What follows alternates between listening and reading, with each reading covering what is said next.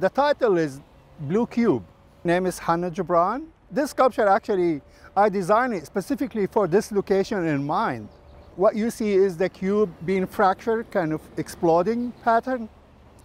And the center is a cube of blue, and the blue represents water. Water, space, earth, and that's how I view my sculpture.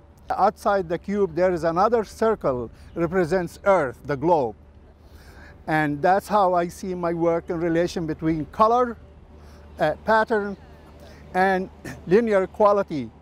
I want it to be open to represent space and floating. And we know Earth recognize it as the blue planet.